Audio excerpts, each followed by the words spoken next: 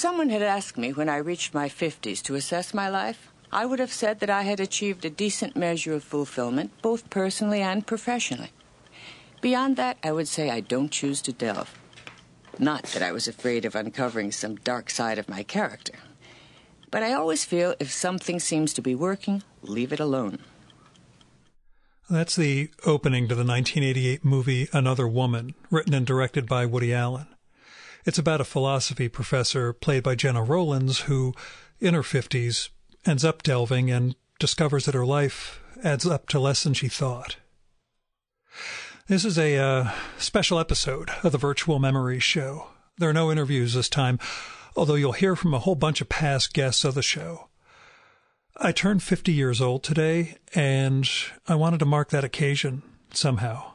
And since the podcast is my primary way of communicating with the world, as well as what passes for my legacy in this life, it seems like the appropriate place to celebrate, or commemorate, or commiserate, or what have you.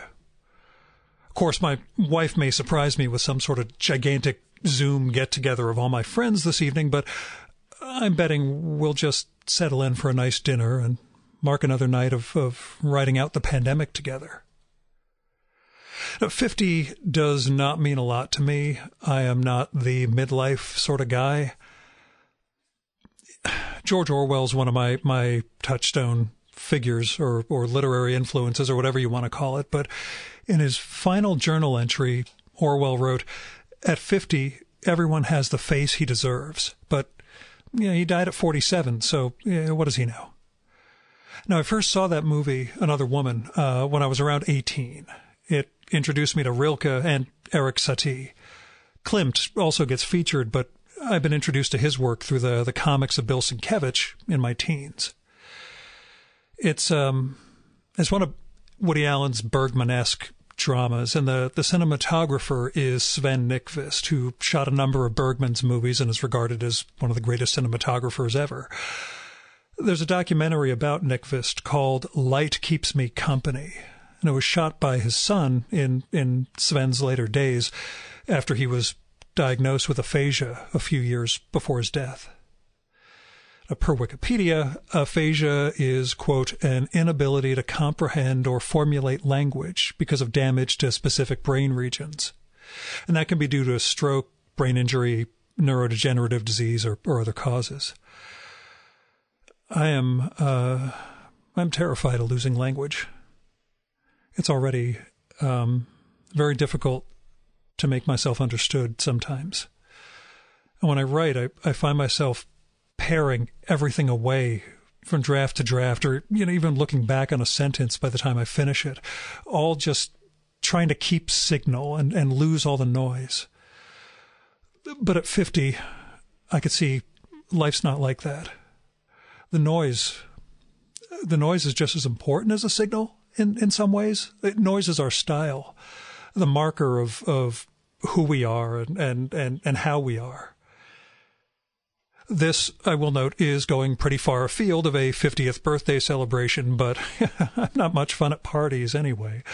Another Woman also introduced me to the great writer Bruce J. Friedman, although I didn't know it at the time. He was just this guy in the movie with a couple of scenes. But later on, my best friend, Tom Spurgeon, would give me a copy of Bruce's nonfiction collection, Even the Rhinos Were Nymphos, and that got me into Bruce's work. So of the two scenes that he's in, he manages to steal a scene from Ian Holm, which is no mean feat, and Bruce was not a veteran actor by any means. He was one of the first Pantheon-level guests I ever recorded with. It was 2014 when we got together, the same week I quit my job and launched myself into this new life that I have. And last June, I was recording a COVID check-in with Bruce's youngest son, Kip, and he gave me the awful news. I should tell you, Gil, before we start, that I'm doing this interview with a slight heavy heart because my father passed this morning. Oh, no. Yeah, that was so... I'm so sorry. It's not a surprise. I've been saying goodbye to him for 12 years, and honored every moment I saw him. So he just turned 90 a month ago. Oh. Still, it's a bit of a hit, but I felt that I should plow on. I know he would. I was lucky to get to record with Bruce, but I also doggedly pursued that with each of his three sons, Drew, then Kip, then Josh Allen, getting me closer to their pop. I said all this before. I'll do it again here. I know that I'm incredibly lucky, that I have been blessed with good fortune, no real adversity, no loss in my life until Tom's death, really. But I've also tried to make the most of the opportunities that I've been given, even though I beat myself up for not doing more. So Tom died in November of 2019, about a month before his 51st birthday.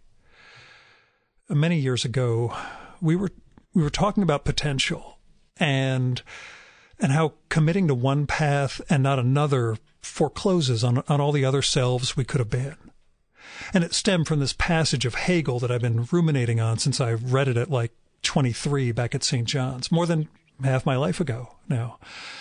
Anyway, Tom said it reminded him of an interview he'd read with Tommy Lee Jones. Jones was asked when he'd gotten serious about acting, and he said it was when he realized he'd never be the quarterback of the Dallas Cowboys. And the interviewer asked how old he was when he had that realization. And Tommy Lee Jones answered, 40. I think about Tom every day, and I try to live up both to his example and to his vision of who I could be. Now, lately, and I don't think it's tied to closing in on 50, because like the narrator in Another Woman, I choose not to delve, which might sound weird to those of you who think I am this monstrously self-reflecting, introspective, narcissistic figure.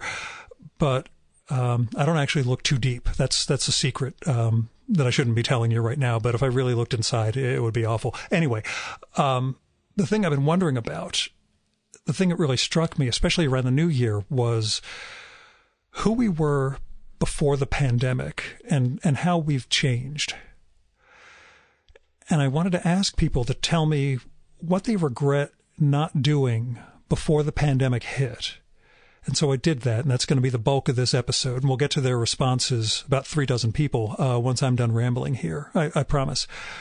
For my part, though, I racked my brain over that question. That's why I wanted to hear other people's takes on it, because I can't really think of things that I should have done before this whole situation began. You know, even when 2020 started, I was trying to take the opportunities that my life presented. You know, my incredibly sedate and boring version of YOLO. Like in January last year, I attended the memorial service for Harold Bloom, the scholar and writer up at Yale. I recorded a pair of podcasts early that morning in Jersey City with Richard Kadri and Cassandra Kaw. And it was threatening snow, but I drove up to New Haven anyway. They were going to use a little piece of my podcast with Bloom as part of the memorial program, and, you know, that made me believe I deserved a seat in the chapel. When the event finished, we discovered the snow had been coming down hard for at least an hour. And I could have headed back right away, but I decided to attend the reception over at the Beinecke Library instead. I had some nice conversations there, caught up with some past guests, made some new pals. I also briefly met Bloom's developmentally disabled son, whom I'd only learned about a few months earlier in the obits. And after all that, I had a 3+ hour drive home. Well, closer to 4 hours, really, to cover 85 miles in absolutely awful conditions. It was exhausting. This long run on Route 95 where I really had to gauge the how good the drivers were ahead and behind me. But I made it back, and I let my wife know I was alive every half hour or so by voice text. Got in that night. She'd have preferred that I just found a hotel and stayed somewhere overnight, but I'm a proponent of inertia, I guess. Now, my point, and God knows I'm always struggling to find one, is that I took the opportunity because that moment wasn't going to come around again. And it's just like taking the opportunity to reach out to Bloom in the first place, to record, and then to jump in the car and get to New Haven on 2 hours' notice to record with him back in, well, God, on my 45th birthday in 2016. It was the same morning we found out that Bowie had died, and I checked in to see where we were on recording, and he's like, I thought we were recording today. You'll have to be here at noon. And boom, I was gone.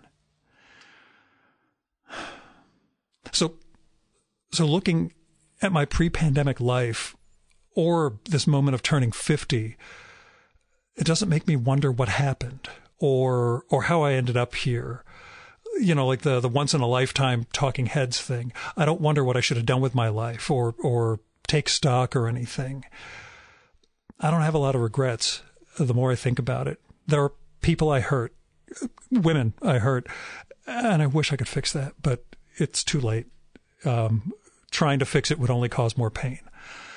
There are people I wish I'd pitched a podcast to. I never seriously pursued Philip Roth, and that'll haunt me. I let David Byrne wait until our flight landed, by which point they shuffled him off the plane really quickly, and I never got the chance. I took a no from Donald Hall, the poet and essayist, but later learned from our mutual friend Sven Berkertz that he could have nudged him into a yes. I wish I'd taken up running earlier, but I'm doing the best I can with it now, and maybe if I had started earlier, I'd have more ankle or knee damage than I already do, and maybe it's for the best that I started in, 2018, between 47 and 48 years old. I wish I wrote more, but you guys have heard that for years. That's not a regret. That's my not being the quarterback of the Cowboys. There's more places I want to see, but I've gotten to travel the world right up until a few weeks before the pandemic got out of control. I've lived in the same house almost my entire life, but I've gone everywhere. And people have shared their stories with me, and not just through the podcast, although that's been the biggest boon of my life, meeting so many people through the show. But it'll sound weird, but one of the most beautiful moments I can remember came during my last business trip in Japan last February. The pandemic was already, well, it was an epidemic at that point. We didn't know it was global, but we were worried. But we went, and on the last day, well, one of the last days there, the president of the company that flew us out there, he told me and Amy the story of his father's funeral. And his American employee translated for us, but she was new to the company and she didn't know the story. She'd only been there a week or two and, wanted to was still finding her way. So she was processing the story, both as language and as emotion, and she started to cry because she was telling us about Kazunori and his father and their shared love of country and Western music and that whole piece of Americana and how Kazu sang a country song at his dad's funeral. It's this breach of cultural etiquette in Japan, but a sign of their love. I'm doing a lot of talking about fathers and sons and death, I see, which probably means, yes, Gil, you do have some regrets, or at least there's some stuff I should address. Last episode or in the email I sent out or whatever, I mentioned some personal stuff going on. What that was, on December 30th, I had to take my father to the ER. He's in poor health, has been for years, and he's been weakening for the last couple of months, and his wife has been worried. And his doctor wanted him admitted, so I picked him up that Wednesday, got him to the hospital. And we didn't really talk on the drive there. He sat in the back seat, which is our COVID protocol for the 3 times now that we've seen each other since this all began. He just looked out the window, and I drove maybe as 10 and 2 careful and tense as I did a year ago in the snow on the way home from New Haven, even though the weather this time was nice and clear. I think we both knew this could be the last time we see each other. But still, we'd gotten to this point without being honest. So, what was another couple minutes?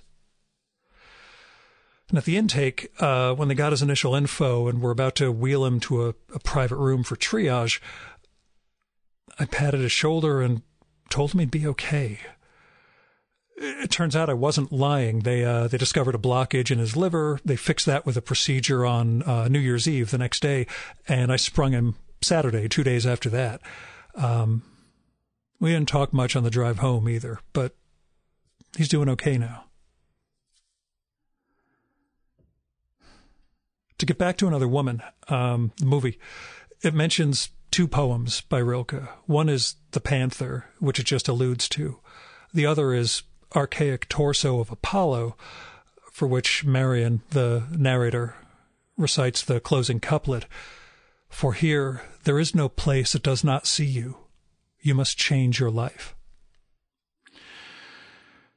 But even trundling through my own labyrinth here and rambling on like this, I can't come up with much I would change.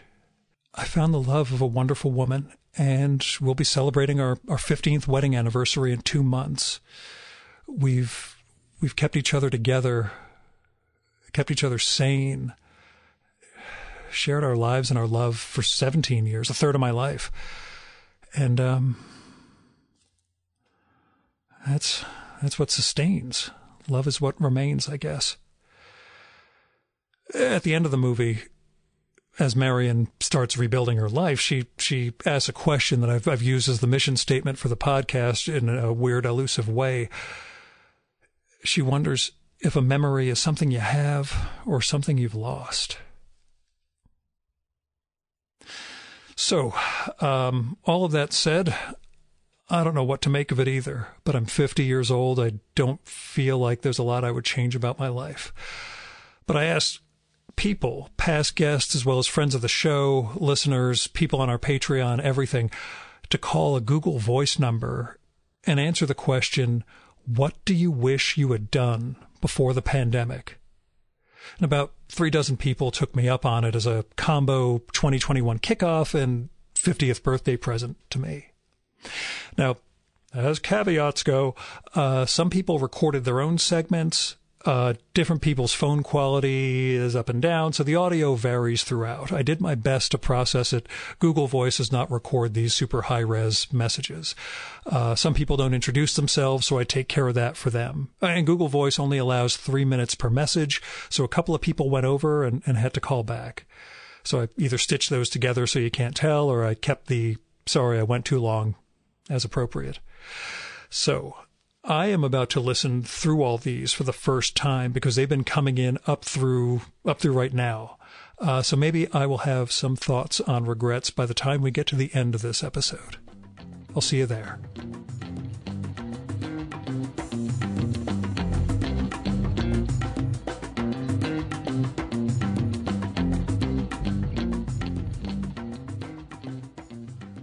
Hi, Gil. This is Vito Rybczynski.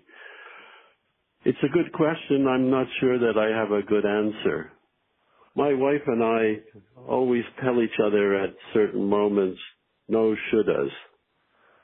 And that's my answer.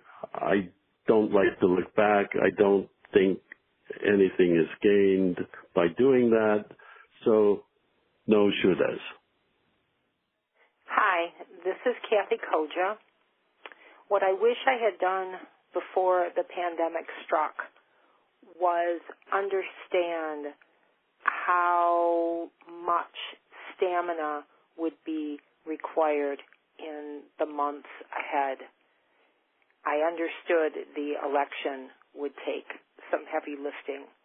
I did not understand the conjunction of illness inside and out in our country. I wish I had worked to develop a measure of stamina that could have been usefully shared. It is a wake-up call, and I won't get caught short again. Thank you for this question. Thanks for the email, Gil, and for the great question. This is John Hall, host of the Drink Beer, Think Beer podcast and a book that carries the same title. I'd already worked from home pre-pandemic, so there wasn't much of a need for a makeshift office setup. But to get out of the house and to see the world in the before times, as you call them, there were days when I'd nip down to the pub on lunch with no plans of returning to my desk in a timely manner. There's something alluring about unscheduled day drinking, sitting quietly in an empty place that will soon be bustling when the working day is done for others.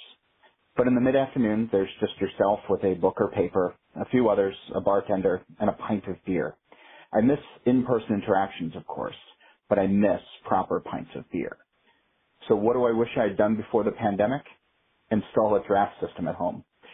I already had the at-home bar and plenty of canned and bottled beer offerings, but I missed the pull of a handle, the slow pour into a glass, watching freshly released carbonation emerge, rise, and pop. And alas, when I sought to remedy this, like so many other at-home luxuries, draft systems were on back order. But maybe that's for the best. The hospitality industry is under assault, being dealt near fatal blows each week, and draft beer sales these days are in the pits. So when a vaccine comes and I can get back out there again, I'm already planning on in-person visits, not just for the beer, but to help keep local haunts alive. And that at-home system I would have bought would just gather dust. Here's a cheers to 2021. Hey, Gil, this is Emily Flake. What do I wish I had done before the pandemic struck? To be honest, it isn't like there's a restaurant I wish I had gone to or a place I wish I had seen. I am perhaps foolishly optimistic that some of those things will still be there when this is over. There are places that are closed that I mourn, that I'm sad that I didn't go to or didn't cherish. I wish that I had paid more attention and cherished things more. For the most part, to be honest, I wish I had gotten my shit together in a little bit more of a realistic way before the pandemic struck. I wish I had made myself into a better grown-up before things went so spectacularly haywire. But yeah, that is not a very romantic answer, but it is an accurate one. All right, be well. Hello, Wallace Wilde Minotti from Parma, Italy. I'm here in lockdown. I've been here since January 2020, when we returned from New York City. Mother Tongue was reissued by Farrar Straus in March, and Silence and Silences will be published by them in the fall. Meanwhile, here are my thoughts on what I wish I had done before the pandemic. I wish I'd stopped more then, stopped peering into a future, and simply listened more to all that I took for granted. People above all, but trees, the wind, the sea, and suffering and injustice. And stopped much more, simply to have lived that time more actively. By active, I don't mean running and getting on planes and marching. I mean having been more modestly conscious of possibility. The possibility that comes from an exploration of every day. It looks as if I hardly ever stopped to be grateful for a walk in a park, or a kiss, or picking up a granddaughter and listening to the amazing lift and laughter. It seems as if I never realized how much concentration I had to give to writing, and to a voice that would be able to join other voices in delineating realities that need to be seen. It seems I never really gave a thought to what it means not to have choices, as if I read Anna Frank's diary about hiding and being shut in, and never thought really about what it means to be shut in and shut down and hiding to save your life. I thought, of course, that I did acknowledge all these things, but it was only in having many of them suddenly withdrawn that I saw I never realized them, in the way we see the ocean floor and what it holds, only in that period when the tide withdraws. I thought a lot about how I never really thought about my own breathing, not with a knee on my neck, not in pollution so bad masks were required, not with an oxygen tube down my throat in order to stay alive. And now that I wear a mask to protect others and myself against the virus, thinking how the word still has a meaning of free and necessary to life. Now I look back and see masks I wore then, little masks, nothing covering, even necessary sometimes, but now I wonder how unaware I was of what was needed to protect ourselves, but also to protect others. Of course, I can't go back, but I see lots of openings in what waits now to be done. Hi, this is Ian Kelly, longtime Virtual Memories pal and past guest. My short answer to this question is that I wish I had been doing things I've since made habits during the pandemic. I had the good fortune to have been able to travel, recreate, and eat well before the pandemic got into full swing. Prior to a couple of weeks ago, I would probably have answered this question by saying that I was fairly well caught up on things the pandemic made impossible and that I didn't have any specific regrets. A couple of weeks ago, over coffee, a friend pointed out that the limitations created by the pandemic have made us appreciate what we do have and to strengthen our connections to the people we care about the most, among other things. This is a revelation to me, and I now wish that before the pandemic hit, I was staying in frequent contact with family, simplifying my life, frequently appreciating my good fortune, and taking nothing for granted. Thanks, Gil. Hi, Gil. This is David Townsend, your old tutor. I wish I had developed more fully a curriculum enabling Americans to think about the beautiful, the good, and the true. These ultimate goals arising from the spirit of great books and great ideas and great conversation will lift our hearts and voices out of the depths of despond and despair and fear. And if we fail to take up this mission, I think we shall sacrifice our children to the worshippers of Moloch and need only 3 books to grasp what has happened to us: Machiavelli, Alice in Wonderland, and the Marquis de Sade. Thanks, Gil. Hi, Gil. John Bertnoli, and I just wanted to give you a quick answer to the question on what I would have done. Honestly, this seems like a very small thing, but I really wish I would have watched the Andromeda Strain again. And I'm sure that a lot of the listeners of the podcast are familiar with that movie, the 1971, directed by Robert Wise from the book by Michael Crichton, that talked about a virus that came from space. And on a personal level, that movie both terrified me as a child, but it also inspired me because it's one of the things that I saw that really made me want to become a scientist and particularly a chemist. And then in later years, I would watch it every couple of years just to go back to see what it was about and to marvel at what an amazing job the filmmakers did in creating absolute authenticity in the way they did the science in the movie. So it was always a big deal to me.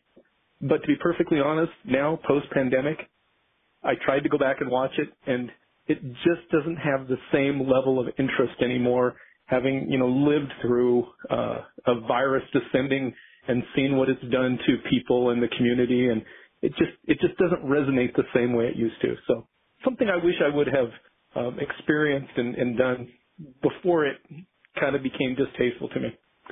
Anyhow, happy birthday to you, Gil. We appreciate the podcast, and we appreciate you. Have a good one. Hi, Gil. It's Jennifer Hayden, and I'm the cartoonist and the author and artist of The Story of My Tits and Underwire, and I've got a couple more books in the works. And ever since I've been in my adulthood, I would say, I have been very disciplined, and I have done a lot of work, slowly but steadily. And as a kid, I was very in the clouds and always dreamy and running around and procrastinating and never getting anything done. So it's meant a lot to me to be disciplined as a grown-up. And I had to respond to this question of yours because what was so horrific about the quarantine for me, and at the same time humorous, I have to add, was that I had finally realized how badly I needed to socialize and how much I needed to get out of the house. And we had moved 5 years ago to a new place, not very far away from our old place, but it's a constant reminder I don't know my neighbors and I need to get to know them and have them, in my life and in my backyard. And I had just become a real recluse. I was an empty nester. My husband and I both just did our artwork, and that's what we did. And so I had made actually a small book with names in it of people that I wanted to invite over and have dinner with and see on my deck and connect with really people that I thought were really interesting, but they're very busy people. And I had to, coordinate things carefully to get them over. And then I thought maybe I'll even get some invitations and I'll get out of here and I'll be on someone else's deck. And at the same time, I had made it a priority to start traveling more for the in-person part of the work that I do. I wanted to do more presentations and more live discussions with people because I love sharing my books and sharing my thoughts about cartooning and doing graphic novels with other people and go visit more with more students and all of this. And these were my resolutions in 2019. In January of 2019, I thought this is what I really need to be doing. And 2020. Sorry, it was obviously those are my 2020 resolutions. Though I think I'd also had them in 2019. And then, boom. None of that got to happen. I had 3 really sort of awkward visits with people I didn't know too well, outdoors, while you could still do that and feel somewhat. Hi, Gail. It's Jennifer Hayden again. I didn't keep it under 3 minutes, so here's my conclusion. I truly wish, before the pandemic struck, that I had done more socializing and more traveling. And as a creative person, it's hard to remember how important that is. But after quarantine, I will never forget. And it will always be something that I relish much more than I used to because it was taken away from me. And I hope that I will get another chance. Happy New Year. Hope things improve. Bye-bye. Hi, this is Richard Cadre. What I really wish I'd done more before the pandemic hit was travel. I was lucky enough to leave the country briefly before the pandemic hit, and I came home just before everything went to hell. So I got lucky there. I had a little travel, but not nearly enough. I even miss airports and the terrible meals you find in food courts there. I miss book tours, which is a ludicrous type of travel. Even a short tour shows you why rock stars go mad.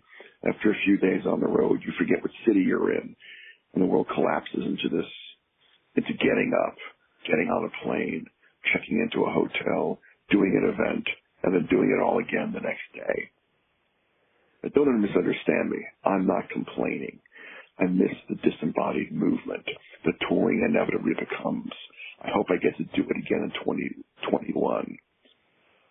I just want to have the option of leaving one place and flying to another place, or even taking a train, sitting with a bunch of people in an enclosed space for hours and hours at a time, or even a day or so. I really look forward to that.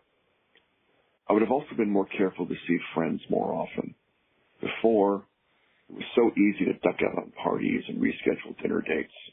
Now we can Zoom anytime we like, but it's not a substitute for anything. My resolutions for 2021 are more travel and more friend time. Can't think of anything better. First, happy 50th birthday. Joan Marin's Dim here. What do I wish that I did before the pandemic? Few simple things. I wish that I had had a lot more family dinners. with my daughter, her family, and my partner's family. I wish I had gone to Carnegie Hall a few more times for sure. But apart from that, I think what I'd like to just say what I really found out about myself during the pandemic, because we sheltered together, my partner and I, and we made this really wonderful discovery that we were actually very, very compatible, and we really loved each other, and we really had a wonderful time. We made great meals, and many warm and interesting moments. So there was a good part to the sheltering. I did do some writing, and I don't know if it's good or not, but it was fun doing it at that point. The other revelation, of course, which I think is important to say, is that I think we really are the lucky ones.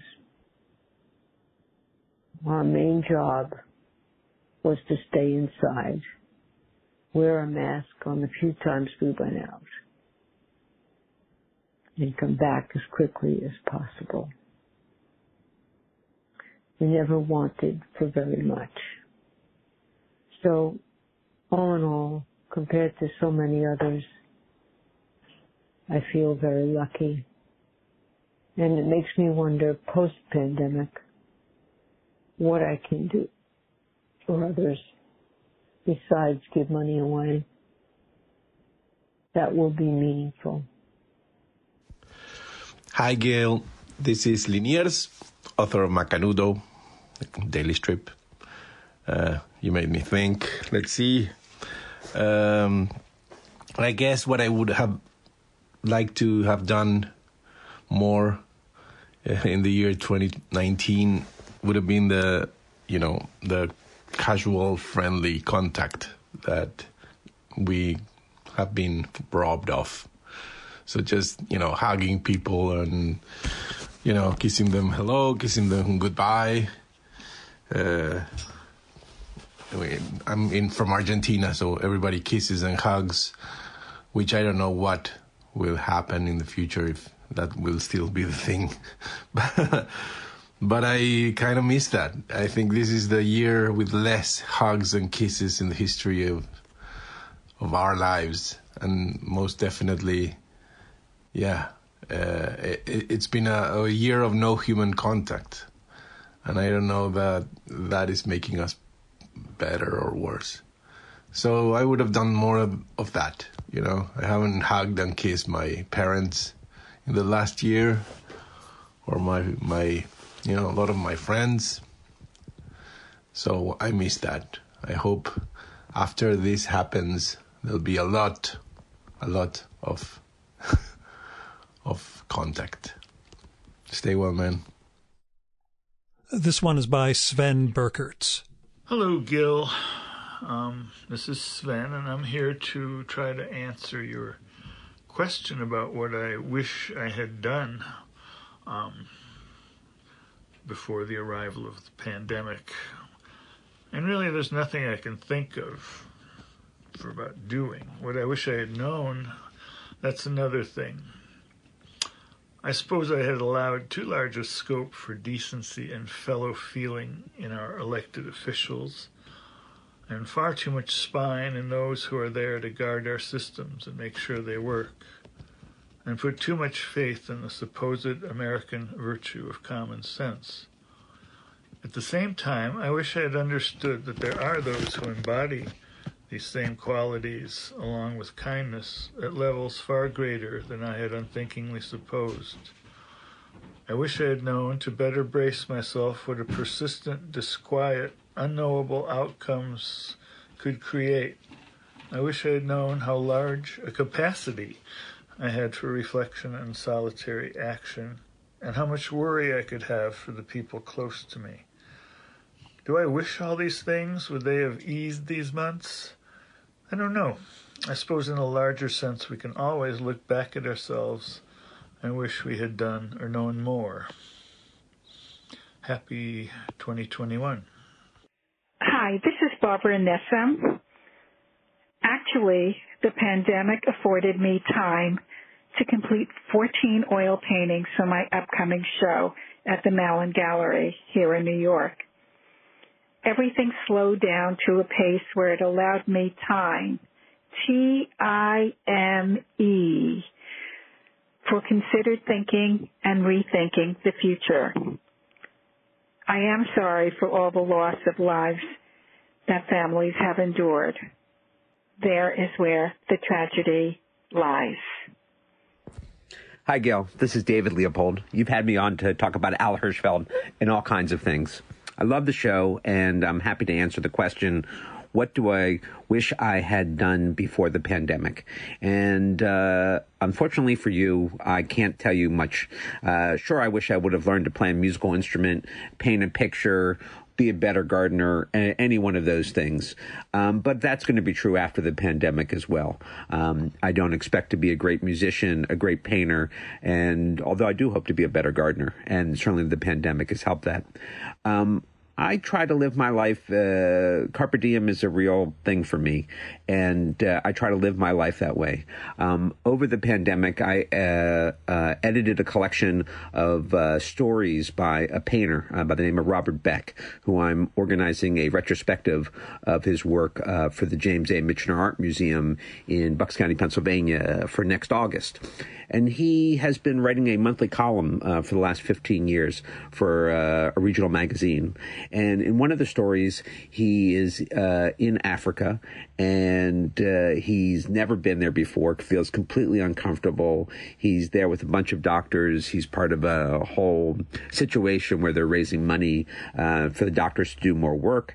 And they're in the middle of nowhere. He sees a little village, and he realizes this is what he wants to paint. And despite the fact that he does not know the language or really doesn't know anything about the place, he has to be let off there, even though he knows they won't be back for him for the whole day. They're going to be actually doing operations, and they won't be back for him until the evening.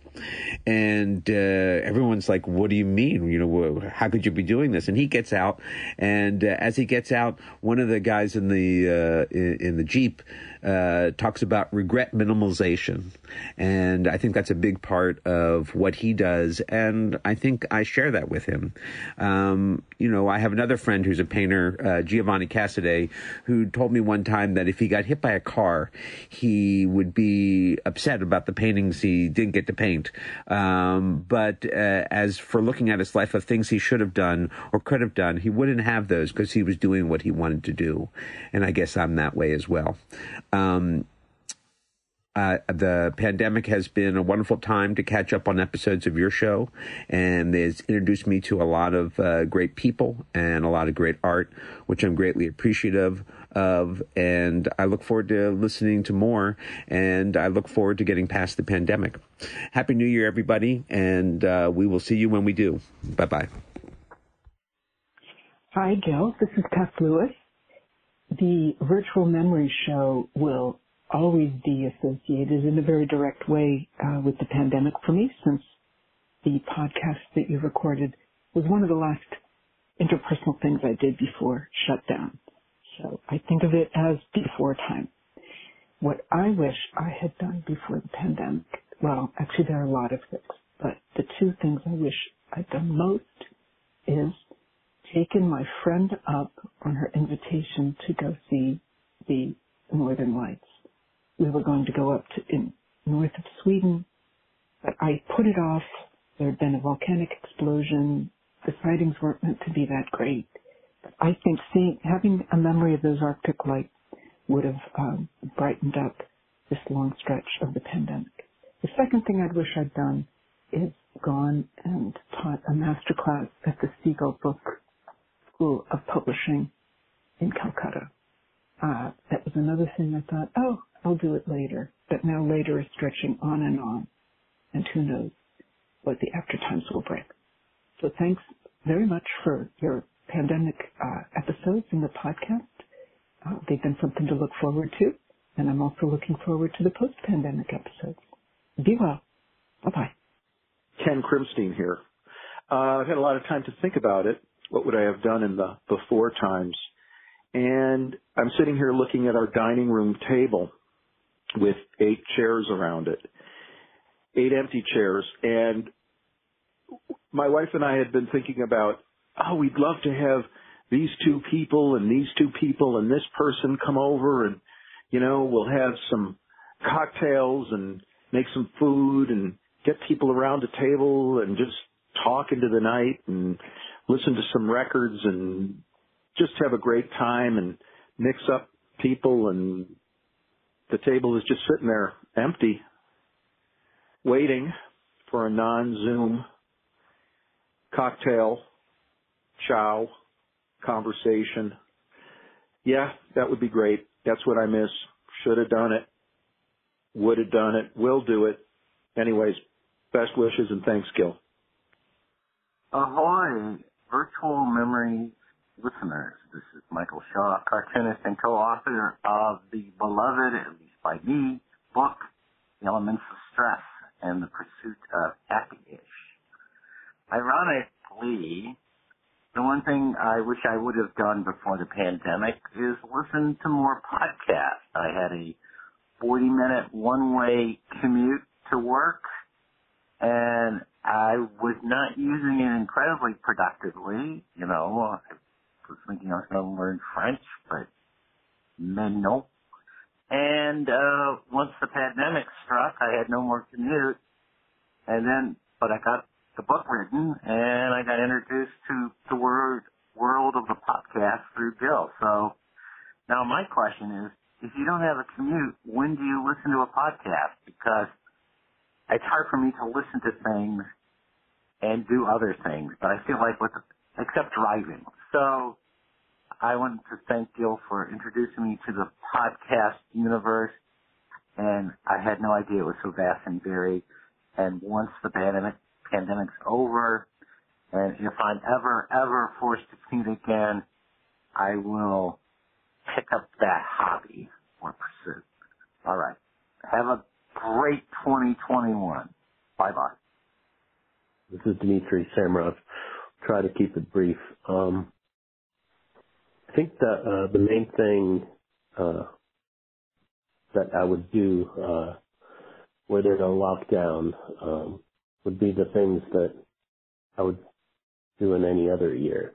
The thing I miss most week to week, I think, is making a playlist for the bar to play on Sundays. Since I haven't been bartending and the bar's been closed, I miss sharing music with the people that come in to drink. I'm still searching out the music and listening to it myself, but sitting here alone, there's no one to share it with. I had a couple of trips planned, one for my parents' 50th wedding anniversary to Florence, which obviously can't be rescheduled. The other was to visit the new MoMA, which I hope still to do at some point, but maybe not via plane. I can't really imagine sitting on a plane at this point, and if I never have to get on one again, I don't think I'd shed any tears.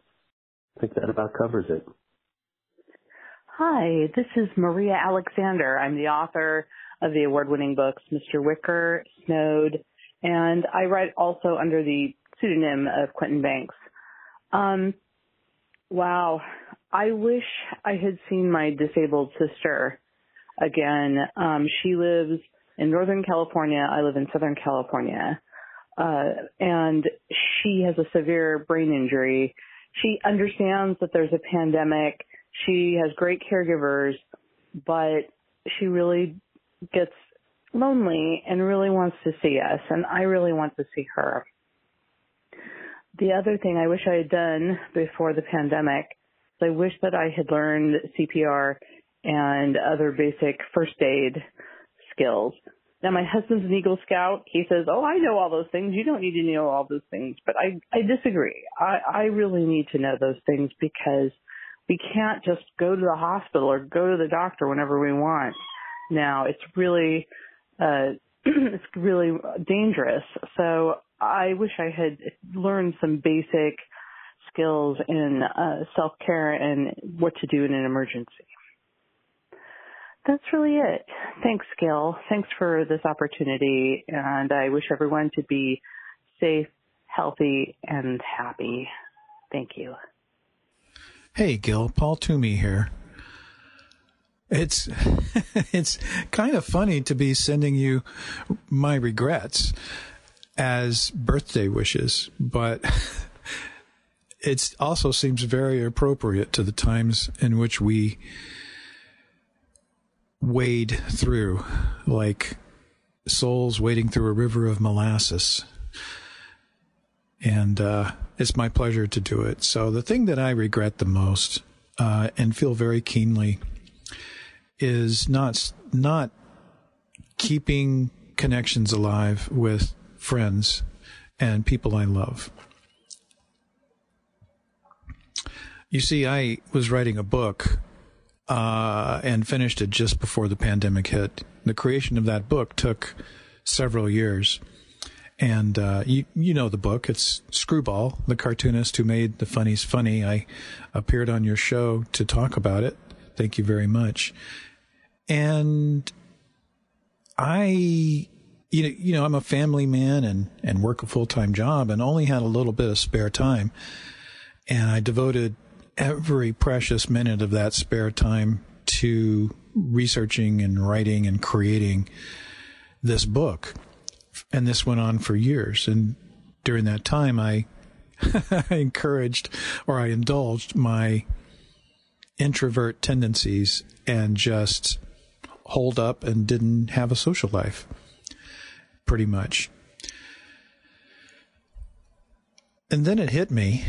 I think it was around this time of year in 2018. A friend of mine, a wonderful, wonderful, witty Seattle cartoonist and writer named Mark Campos, Campos, took his life, and it just wrenched at me. I didn't know Mark that well, and I wanted to get to know him better, and it just hit me really hard. It was really surprising how hard it hit, and in a way, in an effort as a way of dealing with it and trying to heal the pain that I was feeling at his shocking decision to take his life, I wrote a long retrospective of his life. I quickly researched his life and his work and wrote a retrospective piece about him and about what had happened, somewhat. And it's published in the online version of the Comics Journal. It's still there. It's free. It can be found by Googling Comics Journal and Mark Campos. And it includes samples of his work, which I think you would have really enjoyed talking with Mark, Gil. He was such a funny guy and such a wit and just a warm, authentic person. And a lot of people felt this huge loss.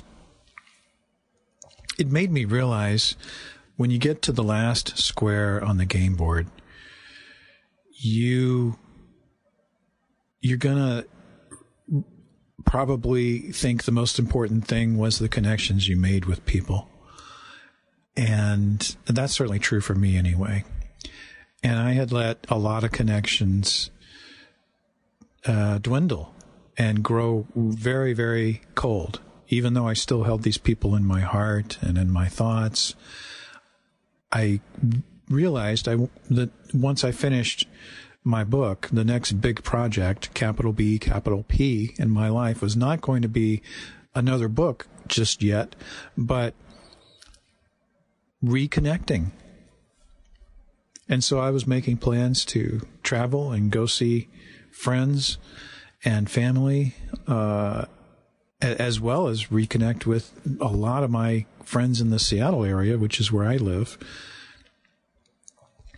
And then, let's see, my book came out in October of 2019, and there were 2 or 3 months of still spending my time promoting it and doing presentations, and I appeared on your show. That's where I got to meet you.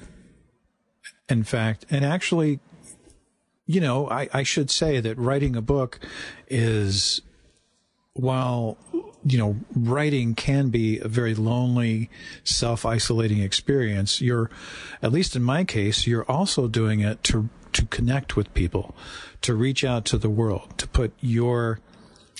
put something you love out there for other people to love. And that's a way of connecting as well. And it has brought back to me a wonderful warmth from people, you know, writing me and telling me they love the book. It was nominated for an Eisner Award. Unfortunately, there was no Eisner ceremonies held live this year at the Comic-Con. The Comic-Con didn't happen. And so that was another plan, was to go to Comic-Con for the first time in my life. I've always wanted to go, and I would have been there sort of quote unquote legitimately as an author. But that didn't happen. But that's not really something that I regret. But I'm sad that it happened. But the point being, a book is a way of connecting with people, and it connected me with you. I got to meet you, and in fact, your show, I think, is about connecting with people, and I think that's why I like it so much. Anyway, my book came out in October, and I spent a few months promoting it, and then I began to make plans, and then the pandemic hit, and the lockdowns started, and I just didn't feel it was safe or responsible to get on a plane or to spend time, face to face with people. And I've just continued to be very isolated, as have many of us.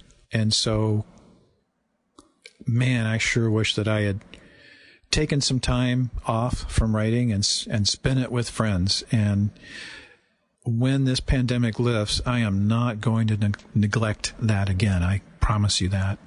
So, happy birthday, Gil, the big 5-0. Groucho Marx said, time flies like an arrow and fruit flies like a banana. I leave you with that thought until the next time we meet. Thank you. All right, buddy. Take care. Bye. This is Kyle Cassidy, a photographer from Philadelphia. And I've thought a lot in the last 10 months about the before times and the now time. And I'm actually hard-pressed to think of something that I wish that I had done that I hadn't. And that's not to say that there are things that I haven't done that I would like to have done.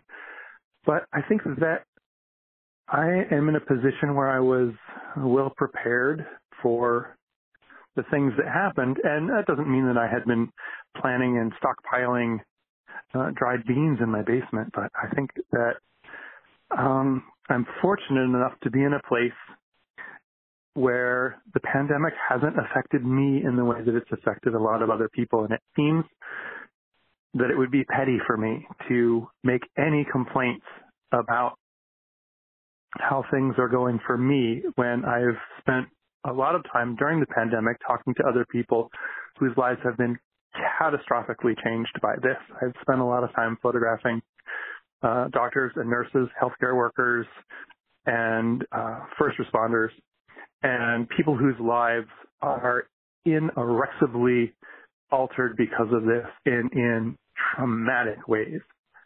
And the effect on my life has been, in comparison, so minimal. I'm fortunate enough to live in a relatively large house with a partner who I love, and our working spaces are large enough and far enough and far enough apart from each other that if we don't want to see each other throughout the day, we don't have to. We have a backyard, which has been useful for spending time with friends who can stay 20 feet away from us, while we talk. We do have skills that have been helpful to us. I have been working with healthcare professionals to develop COVID-19 training materials. My wife has been working also with healthcare professionals, doing training things. And, I realize when I wake up every morning that my life is comfortable and protected, even though our lifestyle has been turned upside down, compared to everybody else, compared to so many other people. And so I think there's nothing that I can conceivably say. Hi, Gil. This is Henry Wessels calling from Montclair, New Jersey. I wish that I had learned to draw before the pandemic, or to play a musical instrument with some degree of competence, as a way of interacting with the world in a different way than my usual way of reacting through the written word. All the best for the new year. Bye. Hi, Gil. It's Warren Woodfin.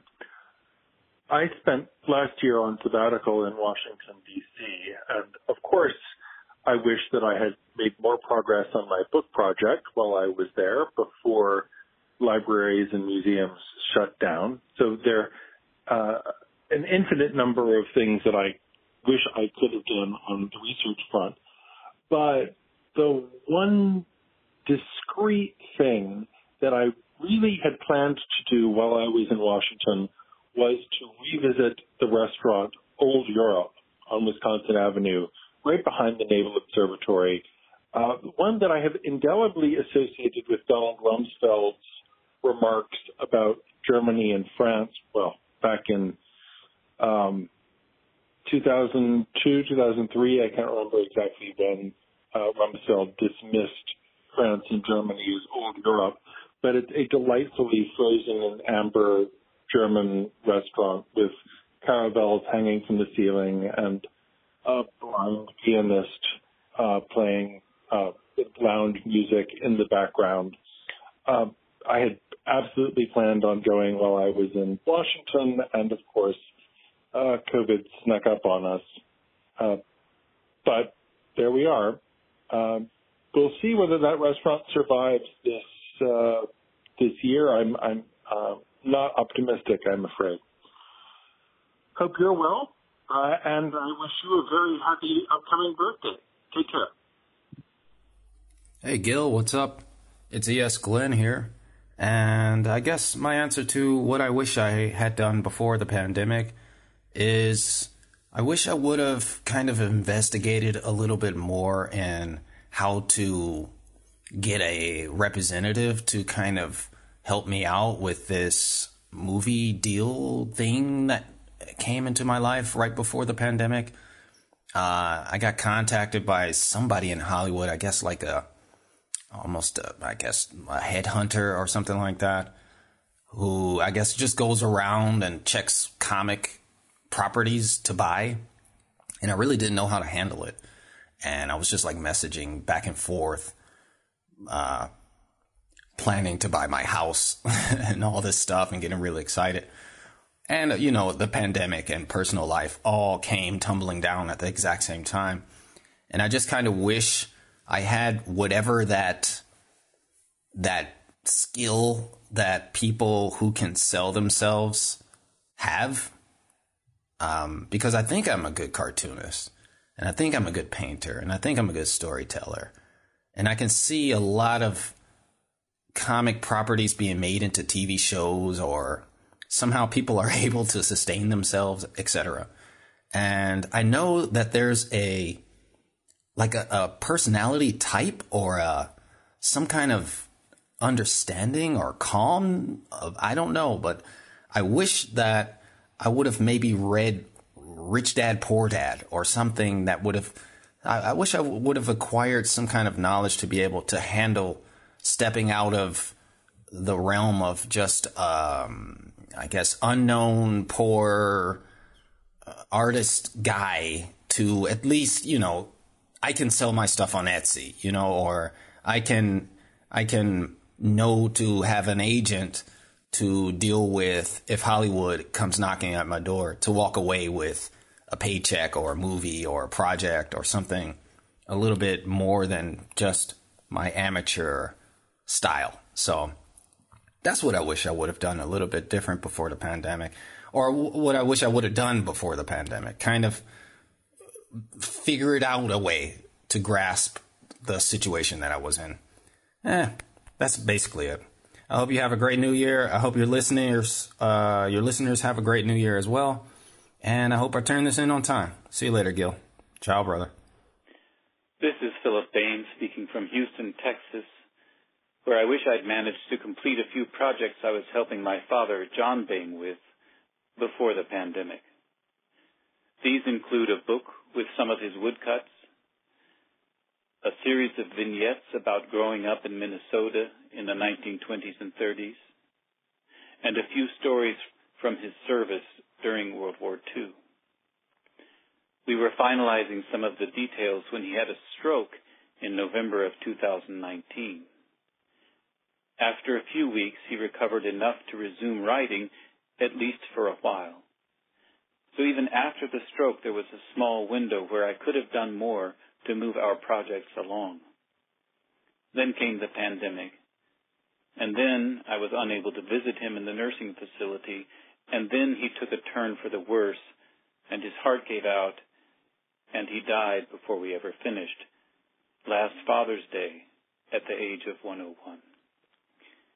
For a few days in early June, I was allowed to see him in the hospital, where he was able to sign a mail-in ballot for a Democratic primary runoff. Of course, my biggest regret is that because of the pandemic, I couldn't be there by his side to hold his hand when he passed. For my father, books and life were intertwined, and he would have appreciated what you do. For years, he had a daily ritual that included listening to music, reading poetry, and sipping a cold glass of vermouth before dinner. I hope you'll raise a glass in his memory, and thank you. Our next two guests are Woodrow Phoenix and Ryan Hughes. Gil, it is I, Woodrow. I was waiting for a quiet moment to record this, but there's just not going to be one. You can probably hear the birds tweeting in the background. They are very loud, which, is quite pleasant this time. Anyway, so I was thinking about what I wish I could have done last year, and pretty much what it comes down to is going to visit the town of Ghent in Belgium. Because last year, no, actually 2 years ago now, because it was October 2019, my girlfriend and I went to Antwerp. She was working, I tagged along, and while we were there, we went to the museum Plantin Moretus. So that's the museum that is dedicated to the work of Nicholas Plantin and Jan Moretus, who are two incredible printers. And it's a site of pilgrimage for every typographic person in the world because of the incredible things they made in their time. And I've been meaning to go there, literally, for the last, 25 years, and never got there until last year. And it was incredible. And I felt like an idiot for not having gone there sooner. And we were pretty much just in there all day, looking at all the amazing typographic stuff, centuries of printing, kinds of books, and two of the oldest printing presses in the world, and stuff like this, which is, the kind of stuff that we like. So we thought we have to go to Ghent next, because that's the other place where all this stuff survives, with an incredible tradition of printing and type design. And we were going to go in March, because that's when Bridget's birthday was. And we pretty much had it all figured out. And then, since it was mid-March, and we were starting to hear all the stuff about the virus spreading, we thought it would be sensible not to go. So we didn't. And now I wish that we had just gone a lot earlier. But I guess we'll go one day. What do I wish I had done before the pandemic? I normally find myself trying to do too many things, and there's always something that I'm interested in or want to do, and I barely have any downtime at all. So I rarely find myself in a position where I'm actually thinking of more things that I should have done. It's more a case of I should have slowed down a bit. So this pandemic has in some ways enforced a kind of slowdown, at least in travel plans. But in other ways, it's sort of business as normal in terms of creating and drawing and writing and designing. But then if you have the kind of job that isn't impacted by lockdown because you work in a small studio or you work in such a way that you can carry on regardless, there's not actually a great deal of difference. So yes, my pandemic and my pre-pandemic existence has got a lot in common. Happy birthday, Gil. This is Altalyn Price. I very much side with Edith Piaf regarding regrets. I try not to have any, and really what I would have liked to have done in the before time is to spend more time with friends and family.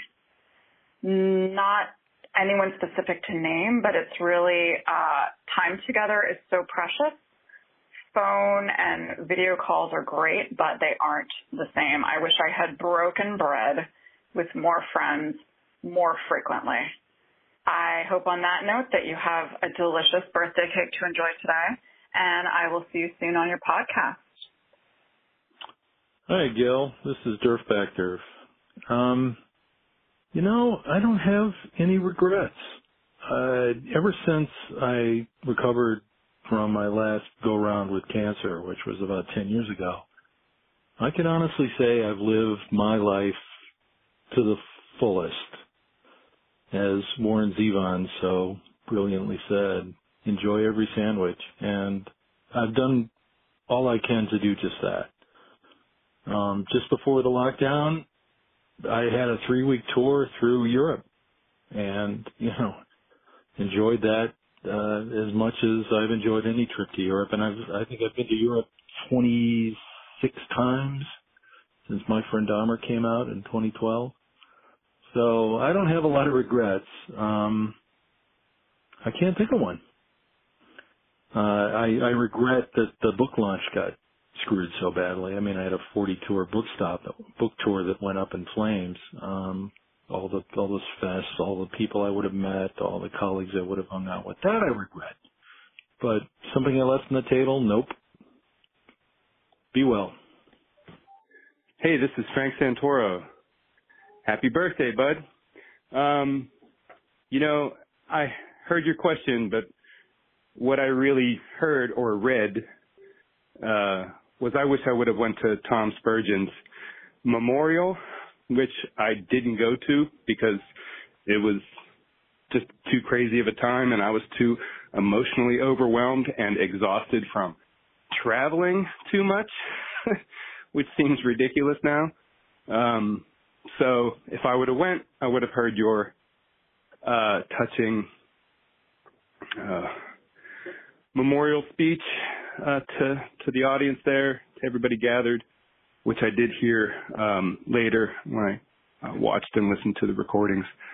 But I missed that. I didn't do that. That was before the pandemic, and that was one of my last real opportunities to see a lot of friends gathered, but I just couldn't handle it at the time, and now here I am a year later wishing I could do something very much like that. So anyway, that's what I wanted to do, and happy birthday, bud. See you. Hi, my name is Carol Tyler, and I write and draw comics. I've been thinking about this question from Gil about what do I wish I had done. And the reason why I hesitated till almost the last minute here is that I keep thinking about what I may have missed on my list of things that I really want to do. And quite frankly, I can't think of anything. I don't know if that makes me, I don't know where that puts me. I just think, well, would I need a haircut? Well, no. Okay, I'll go with my long hair. Do I miss people? Well, yeah, but, I need to use this time to work at my drawing table. Do I wish I had this or that? I'll tell you what I miss. I miss, believe it or not, going to the thrift store. I miss seeing my family, although we didn't really, it wasn't a daily thing, so I do miss a few of the spontaneity of encounters. I really miss going out and seeing my comics friends at these shows. So for me, it's more like, oh, I miss this and that. But in terms of like, could I have done something else? There's really nothing. I hate to say that, but I guess because I'm already chained to my drawing table, it's like, oh, well, then I better just get back to work. Okay. Best wishes and good health to all. Bye-bye. This is David Mickix, and I can think of so many things I wish I had done before coronavirus hit us in March, but two things come to mind. The first is, well, I live in Brooklyn, and it's not too far from one of New York's great institutions, the Film Forum, which has constantly wonderful, wonderful movies running in double features, often new movies every day or every other day. Just before mid-March, there was a series of movies selected by Martin Scorsese and Jay Cox. And, I saw one or two of them, and I remember thinking, I have to work. I don't have time for this. I wish I had seen all of them. I was about to go see The River, Jean Renoir's great film, with my mother-in-law in that series, and I thought, I just don't have time. So I wish I'd done that. I wish I'd gone to Sammy's Romanian on Christie Street, the famous, I don't know what to call it, but I've heard so many stories about it. It's so much fun. There is entertainment. There is schmaltz. I got to tell you, the reason I never went there was I'm a pescatarian, and Sammy specializes in meat products as well as vodka. I do drink vodka, but it sounded like so much fun, and now they're closing, although they say they're going to reopen. So those are two of my regrets. I could go on for hours, but I'll stop there. Thanks. Hi, Gil. This is Mike Gerber. I'm a writer and the publisher of the American Bystander Humor Magazine. I'm loaded with pre-pandemic regrets. I wish I'd gone to Rome before starting this book I'm writing about Julius Caesar. I wish I'd gone to Musso and Frank's, a restaurant here in Hollywood. My neighbor was teaching me piano, and we had to stop after the second lesson. So I've been playing the same 3 bars of Clair de Lune for almost a year. And I'm anxious to learn the rest, I guess. But, it's funny. I don't have a lot of regrets, and I don't even really think of these as regrets. They're more sort of reminders of things that I want to do. And in just a general sense, a spur to me to have more fun in my life. That's a big, as a comedy writer, you might be surprised, but that's a big thing I have to work on. So that's what I'm going to try to do most of all. Thanks for the opportunity. I hope everybody's well. Hello, my name is Boaz Roth. I'm the older, if not elderly, brother of Gil Roth, and here is my response. First, I need to say that as of today, COVID has not impacted the physical health of any of my loved ones, nor has it greatly affected my economic stability. I consider myself lucky on that count and acknowledge that what I'll add here pales beside the experience of those who have lost loved ones, their health, and financial security. I hate to admit it, but Gil's question has me stumped. Pre-pandemic regrets? If we count out making money on the stock market, and I suppose that's a path only traversable by failed Georgia Republican senatorial candidates, the obvious answer would be seeing family one more time.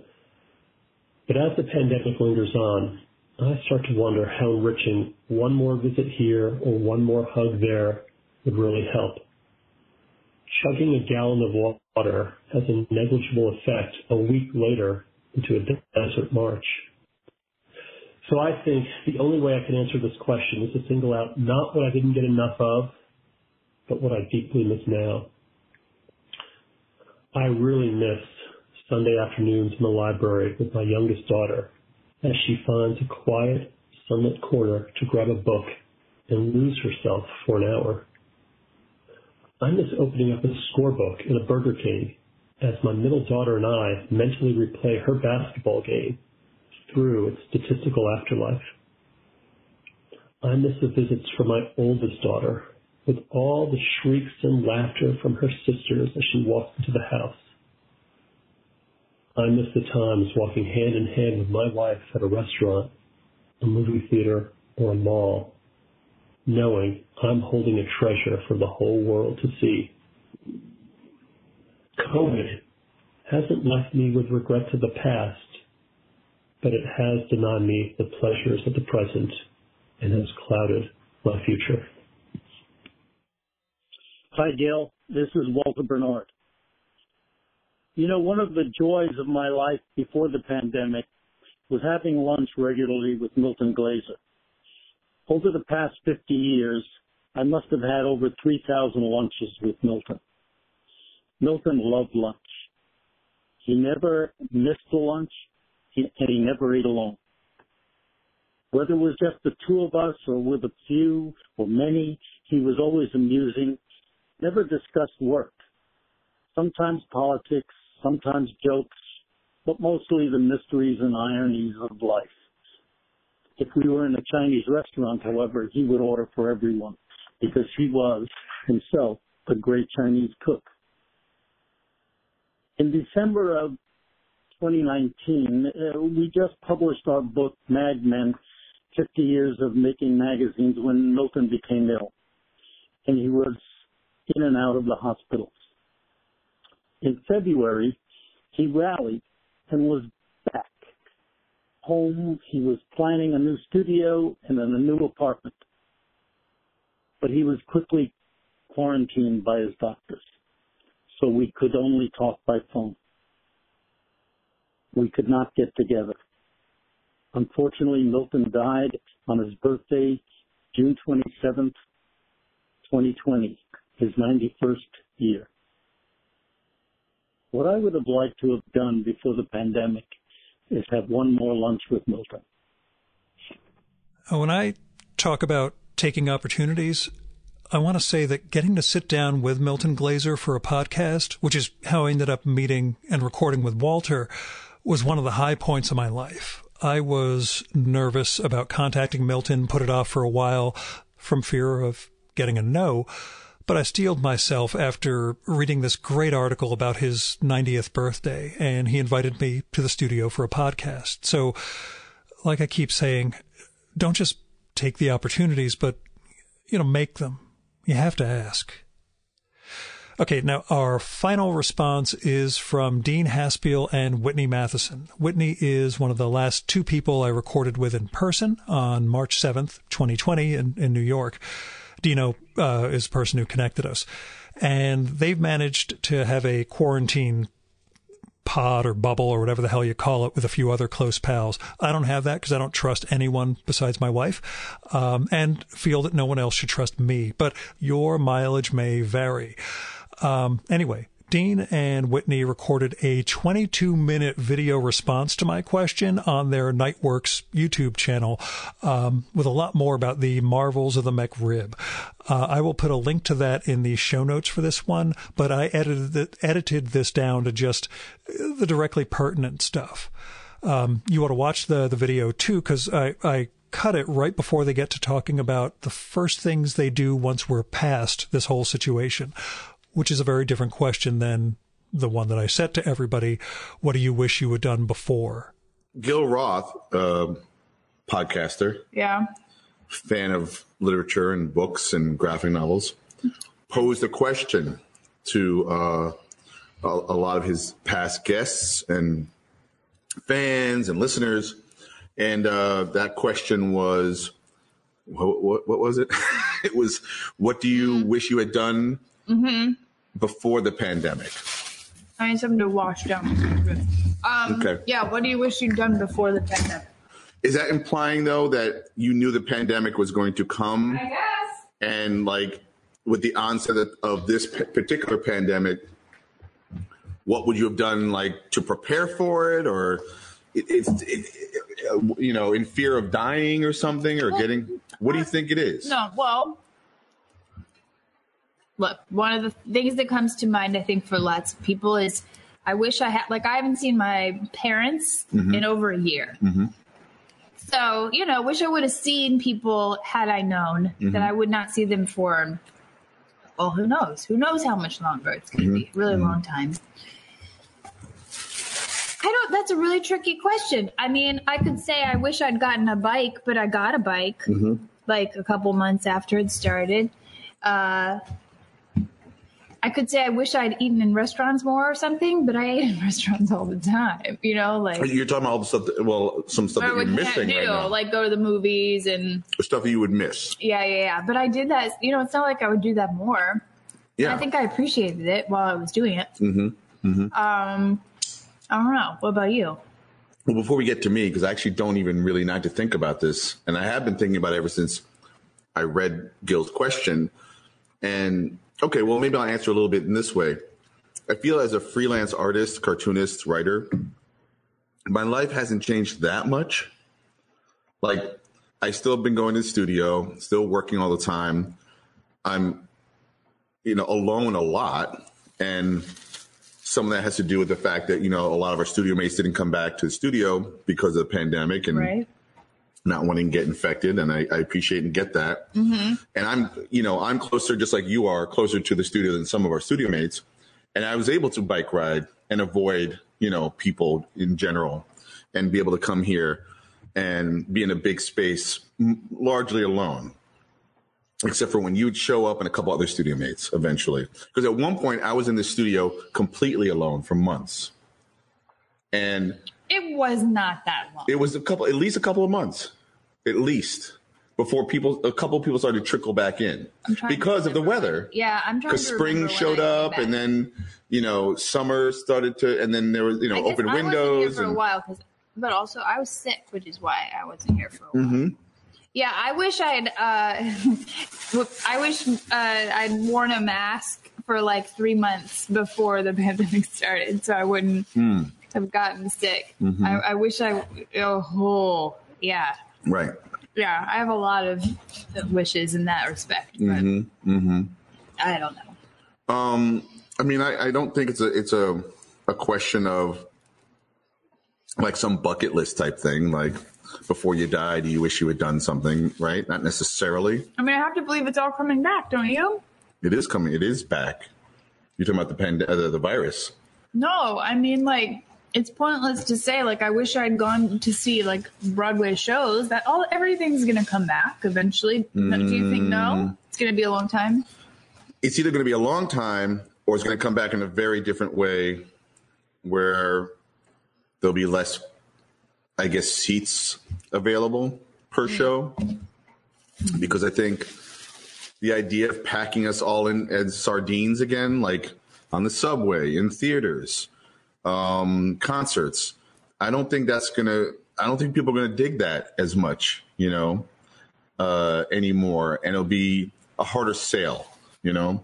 I think we appreciate space now more than ever, if you can get it. Like, we live in a big city, so we're all used to being in tin cans and smaller spaces, you know, but a lot of America has a lot of space. So I think in a lot of ways that they're used to having that space, and we need to adopt that in our cities in some way so we can function better.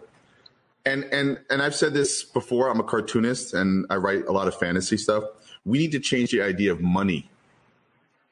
Things have gotten too expensive and unwieldy, and there's rich and there's poor and not a lot in between, you know, and we need to just change what things cost and the pricing of everything.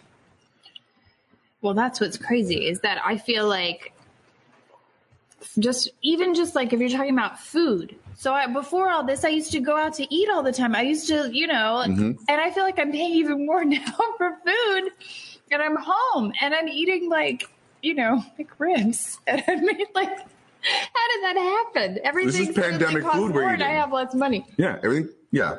And then there's a COVID tax. I paid a COVID tax. Oh, that's right. Where was it at? When you went out to eat. You don't need to say where it was. I forget where it was, but I was like, wait a second, what? Yeah. And I can't afford that wherever I go. And yes, a lot of my food during the pandemic, which is an essential thing for everyone so we can all relate, was I did a lot of home cooking. I brought food home to the studio. I indulged a lot of my local takeout places and delis and a couple. I didn't really eat in a restaurant. I've eaten maybe in 3 or 4 restaurants this entire time, and I mean 3 or 4 times. Or you at like outside? 3 or 4 times at best, at a restaurant. Me too. Yeah. And so, and I don't go to bars. I mean, again, I'm trying to help out the local businesses as best I can, But so wait, what's your answer to that question? What do you wish you'd done before the pandemic? You didn't answer it. I wish I'd found a great tutor or you're a mom. Something. Mm-hmm. Yeah. I was ill prepared for that. I still am, Oh, I don't really know the answer to that because I just adapt, so I don't really think in terms of, I shoulda, coulda, woulda.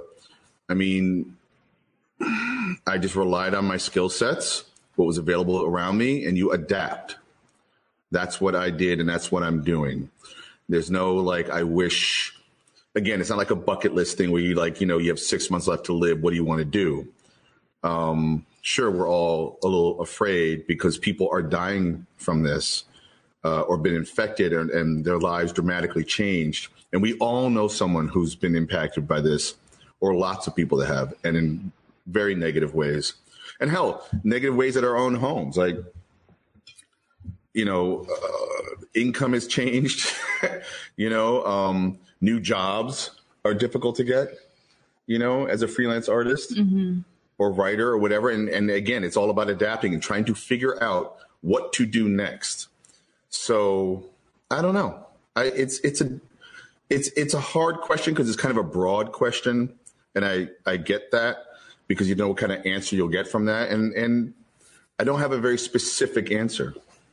I feel like I did appreciate what I had before. It's not, But that's not a changing thing. That's more like more of an understanding and of the I feel pandemic. Like I took advantage, I did take advantage of living in the city. Some people might say they wish they'd gone out more. They wish they'd, I don't know, whatever. But it's hard for me to come up with anything except, unless it's related to being prepared or being, healthier. I meant preventative. Preventative, prophylactic, prophylactic measures. Yeah, because by the time it was just too late. By the time everybody was stay home and wear a mask, all that for me anyway, and a lot of people, certainly a lot of people in New York, but everywhere, but especially in New York where we know so many people who got sick, it was just, just too late.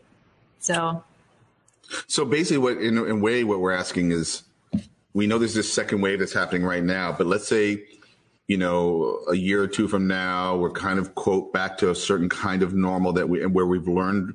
But what have we learned from this?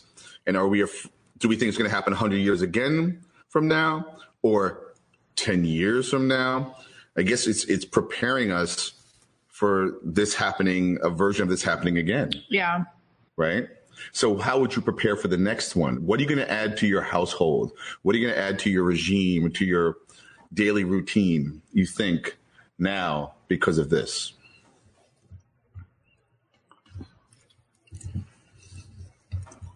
I don't know. I can't. I don't know. More batteries? What would more you batteries. say? More batteries. Right? I have a kid, so I always have batteries. Batteries, candles. And, wipes. And wipes. Yeah. I remember watching Happy Days. And I think at one point they were always talking about, what was it? They thought the atom bomb was going to go off and people had these shelters, underground shelters with lots of canned food and flashlights and was it potted water or something like that? And, ways to survive, That's true. Do you think that might reemerge? I will. Well, I think for some people, they're doomsday survivalists who are already doing that. But no, that's one thing. Like, I am terrible about that. I was like having like my refrigerator. Even when I had a bigger refrigerator in a bigger house, I have enough food like for the next maybe 2 days, and then I don't look past that. But now I am better about like having stuff in case we have to like hunger down for a long time, like we did at first. Like at first, I was getting, insane amounts of beans and whatever. I think in the future, Chef Boyardee is king. And Goya. I have a lot of Goya product at home. You still eat Chef Boyardee, which is so weird. Don't you still eat Chef Boyardee sometimes? I do, and it's tragic because... That is tragic. I actually have, during the pandemic, when a lot of Chinese restaurants were closed and a lot of, takeout restaurants were closed, I know how to cook, and I did get a lot of food, but once in a while, you just want to be able to open something up quickly and eat it, especially if you're working on a deadline at the art table. And I had Chef Boyardee spaghetti and meatballs. I don't even heat it up. I eat it out of the can, pop it open. It doesn't taste Italian at all. I don't know what that flavor is. I think it's the color gray that I'm eating, There's so many other things. Oh, my gosh.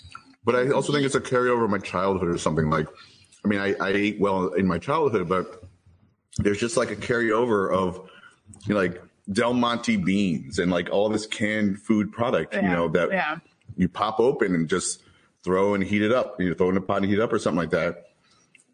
I don't know. And it felt like survival food. I keep a jar of peanut butter in every studio I'm at. At least that's the one food product that I have. I don't know. Yeah. So I don't know if that answers Gil's question. I don't think so, but we tried. Gil, we really tried. We tried, Gil.